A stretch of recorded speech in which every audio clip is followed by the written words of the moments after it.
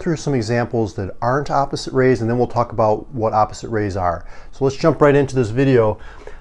Letter A here, you can see a ray is basically like a ray of sunshine. It starts at the sun, okay, for example, and it goes outward just in one direction.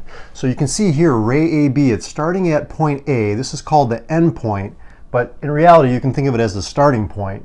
Okay, but it's called the end point, and it goes towards B, and it keeps going this direction. So we have it written as ray AB, and here we have ray CD. Now notice when you write the ray, you always draw the arrow going to the right, okay? And you can see it's starting at point C, which is right here, heading towards D, and it keeps going in that direction, okay? But when you look at these rays, these are technically not opposite rays, okay? And the reason they're not opposite rays is because to be opposite rays, you have to start at the same endpoint and go 180 degrees opposite. So for letter B here, you might think, okay, what about these? Are these opposite rays?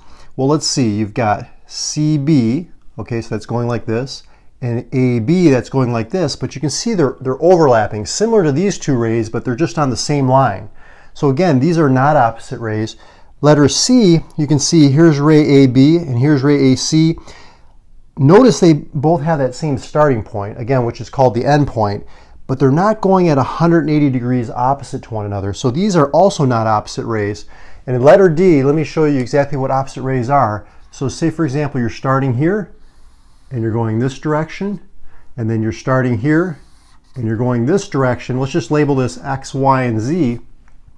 So ray YZ, okay, and ray YX, okay, like that.